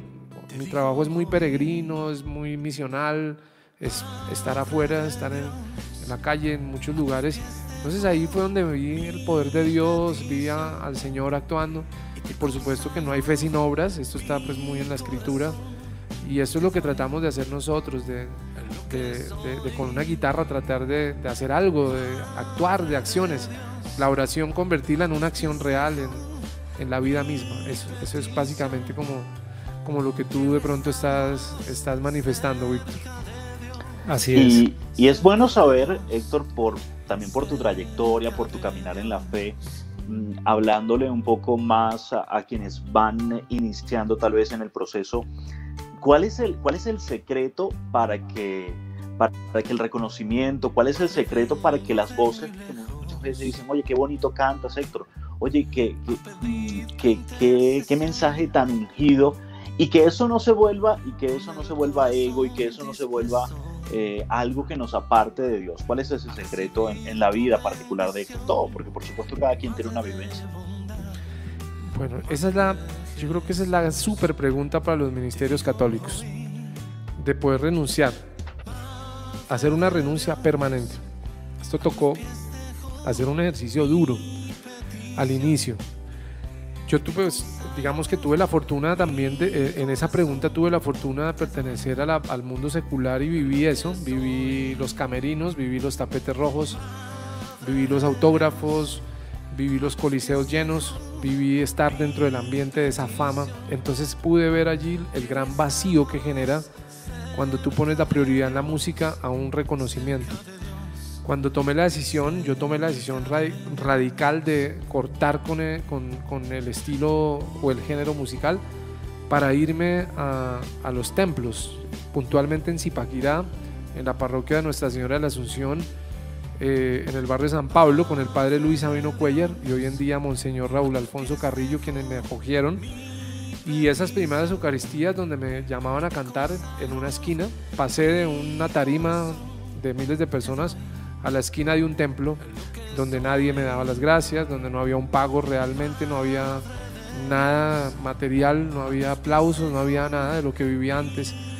Y tenía la conversación con el padre permanentemente. El padre Luis Sabino me empezó a apoyar y le decía: padre, esto es duro, yo no sé si aguante esto, porque ¿quién se va a fijar en mí? Yo pues ¿cómo voy a vivir? ¿De qué arriendo yo podré pagar si aquí realmente no veo que haya como ingresos? Eso eran preguntas muy humanas. Y el padre me decía: si tú vas por buen camino, porque si tú quieres servir a Dios no esperes nada, pero Él te va a sorprender. Y todos los días tienes que hacer una renuncia, porque seguramente Dios te va a sorprender. Y siempre renuncia a sentir que lo que estás haciendo ahora como un apostolado y una misión se convierta en algo que vaya a nutrir un reconocimiento personal, para que esperes algo. Entonces tuve, digamos que esas buenas bases de poder ser muy consciente de lo que estaba haciendo. Simplemente era una misión, un apostolado. Ya afortunadamente había vivido lo otro para saber que eso pues no tenía mucho peso, que no daba ninguna felicidad, de hecho daba más infelicidad que felicidad. Muchas veces salía de un concierto, por ejemplo con Andrés Cepeda, giré alguna vez por toda Colombia y por la noche llegaba muy vacío al hotel y decía, pero ¿por qué? ¿Por qué? ¿Qué falta? Falta algo si supuestamente soy feliz, pero no. Entonces eso me fortaleció, renuncié totalmente. Nosotros los músicos tenemos que hacerlo, porque ningún ser humano puede desconocer que cuando te dicen cantas lindo, cantas bonito, hablas bonito, pues eso gusta humanamente que te digan eso, pero es muy peligroso. Fue un ejercicio de mucha profundización, de renuncia total y también de alguna manera de haber vivido también anteriormente esa experiencia. Y es lo que trato de hacer todos los días, y cuando se hacen las renuncias pasan más cosas. Fíjate, mira, hice las renuncias totalmente y de pronto me vi hace año y medio cantándole al Papa Francisco, tenía un pocotón de gente sin pedir nunca que alzar la mano para que me llamaran a algo, nada, totalmente. De pronto estaba con el Papa Francisco en el Vaticano, no entendía por qué, había estado en un Congreso Mundial de la Misericordia, sin pedir, sin palancas, sin rogar, sin nada, cero, simplemente porque el Señor dijo, vas a ir y punto, no más. Eso es como lo que tengo que compartir. Qué hermoso. Qué bello. Bueno, pues aquí estamos en la octava, porque crear toma su tiempo, y nos hemos tomado un tiempo para hablar con Héctor, compartir de su ministerio, de su música, de regalarle esta canción, lo último de Héctor Tobo, a cada uno de ustedes que nos sigue a través del Facebook Live o a través de Radio Minuto de Dios 107.9 FM o a través de Radio Kairos. Toma una frase de Héctor Tobo de su página web, que a propósito la pueden encontrar, hectortobo.com. Cuando imprimimos el amor en cada acto de nuestras vidas, hacemos que el universo cambie por completo. Hermosa frase, Héctor, que tomo literal de su página, y con ella, que hace referencia al amor, quiero invitarlo para que no nos vayamos hoy sin la canción emblema, o una de las canciones que a nosotros nos encanta de Héctor Tobo, que es Amarte. No sin antes, Héctor, agradecerle por estar con nosotros, por el tiempo que nos ha regalado, por su música, por darnos esa buena noticia, esa voz de aliento de que hay un Dios que nos levanta en esta entrevista de hoy. A ustedes muchas gracias, disfruté mucho este momento, sentí mucho la presencia del Señor, como siempre que estoy en la octava es una experiencia maravillosa, se siente la unción, es algo lindo, algo que llega al corazón, así que gracias de todo corazón a todos los televidentes virtuales, a todos los oyentes de la emisora Minuto de Dios y los oyentes de la octava, todo nuestro cariño, el Señor los bendiga y nuestra Madre los cubra con su manto sagrado. Amén. Amén.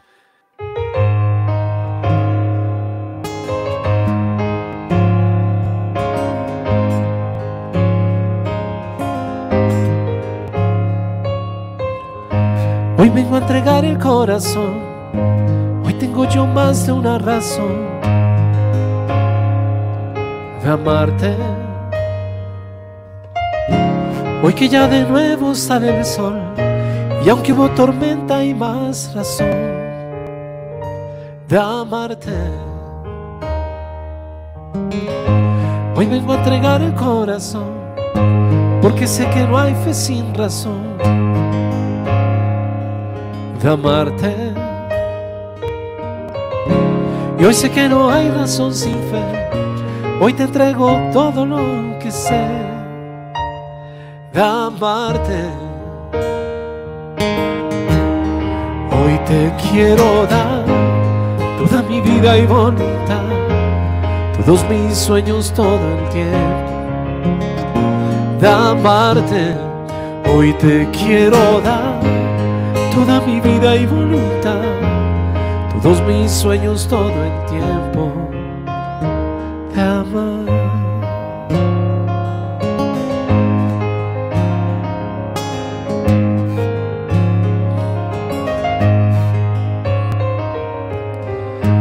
Hoy vengo a entregar el corazón, hoy tengo yo más de una razón de amarte. Hoy que ya de nuevo sale el sol, Y aunque hubo tormenta hay más razón de amarte. Hoy vengo a entregar el corazón, porque sé que no hay fe sin razón de amarte. Y hoy sé que no hay razón sin fe. Hoy te entrego todo lo que sé de amarte. Hoy te quiero dar toda mi vida y voluntad, todos mis sueños, todo el tiempo de amarte. Hoy te quiero dar toda mi vida y voluntad, todos mis sueños, todo el tiempo de amarte. Hoy te quiero dar toda mi vida y voluntad, todos mis sueños, todo el tiempo de amarte. Hoy te quiero dar toda mi vida y voluntad, todos mis sueños, todo el tiempo de amar, de amar.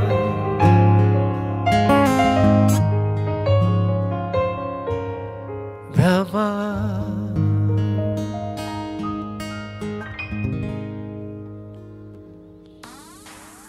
Después de esta maravillosa interpretación y esta maravillosa visita que hemos tenido hoy en la Octava de Héctor Tobo, nosotros queremos despedir nuestro programa. Como siempre, cada sábado estamos con ustedes 6 de la tarde, hora Bogotá, a través de Minuto de Dios Radio, y 6 de la tarde, hora Venezuela, a través de Radio Kairos. Los miércoles a las 8 de la noche también estamos en Facebook Live e Instagram Live para seguir compartiendo con ustedes lo maravilloso del arte, de la música, de que se hace precisamente para Dios. Víctor, gracias por tu compañía como siempre. Gracias, por supuesto, José Andrés, a todos los oyentes, a quienes nos siguen en la Octava @MD. Y Héctor, gracias por esta invitación, por esta participación especial. Recuérdenos redes sociales, Héctor, ¿dónde pueden encontrar la música, dónde pueden seguir la música de Héctor Tobo? Bueno, muchas gracias nuevamente, José Andrés, Víctor. Gracias de verdad de todo corazón, Dios los bendiga.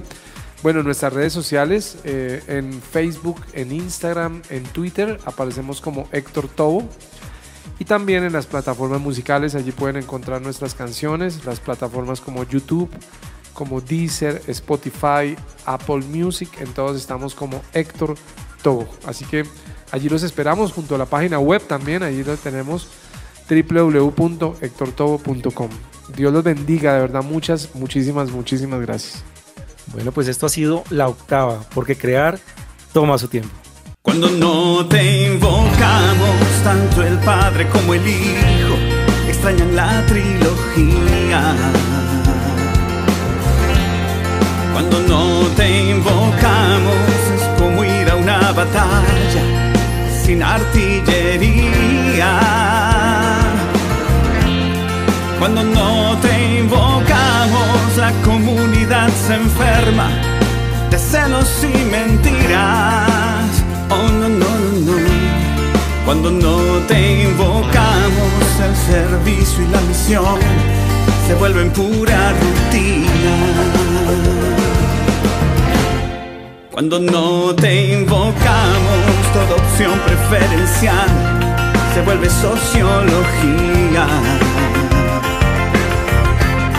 Cuando no te invocamos, un milagro, una señal, es pura psicología. Cuando no te invocamos, la verdad y la opinión son igual de relativas.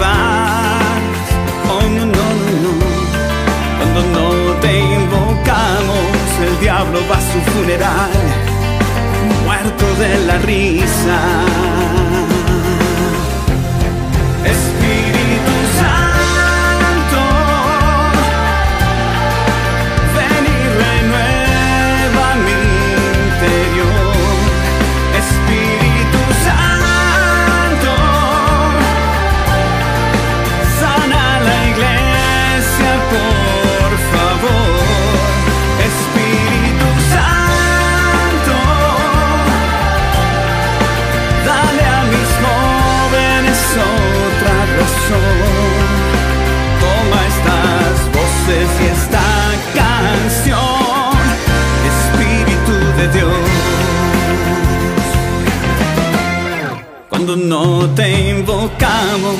De nada nos sirve exigir, memorizar la doctrina.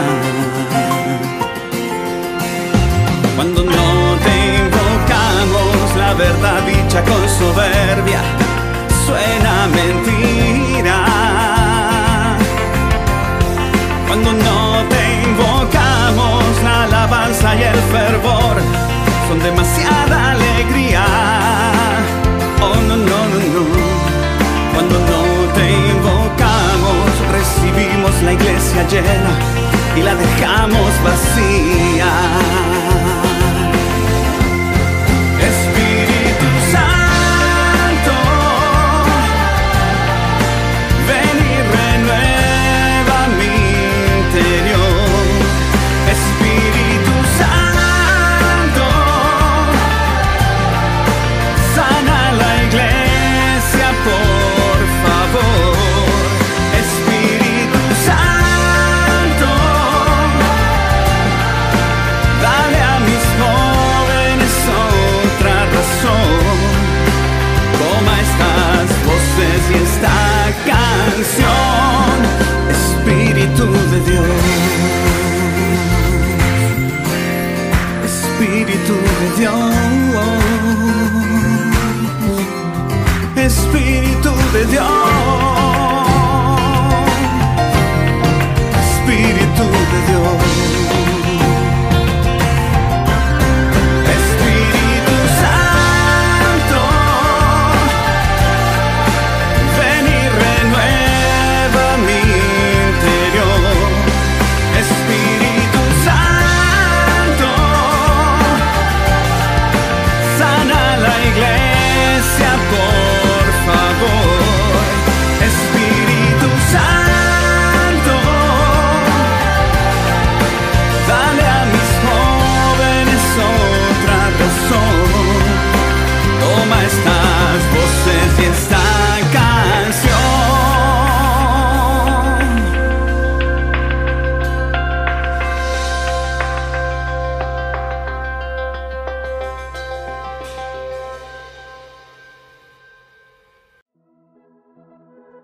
Tu oración hace eco en el cielo. Estás escuchando San José Radio Canadá, transmitiendo desde la ciudad de Toronto. Reflexiones, teología, cantos, entrevistas y mucho más. Por la intercesión de San José, patrón universal de la Iglesia, esta señal nos lleva al encuentro con Dios.